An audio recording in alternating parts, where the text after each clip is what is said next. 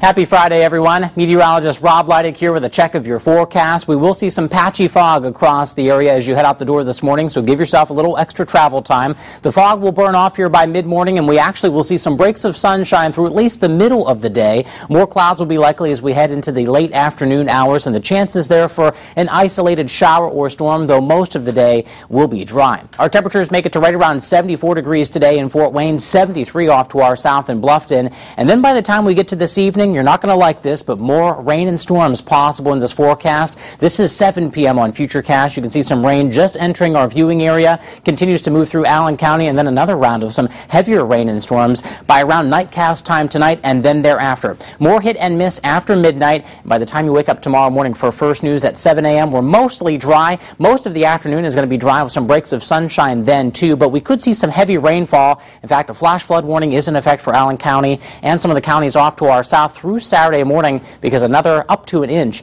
possible in some of those places, maybe even some locally higher amounts possible too.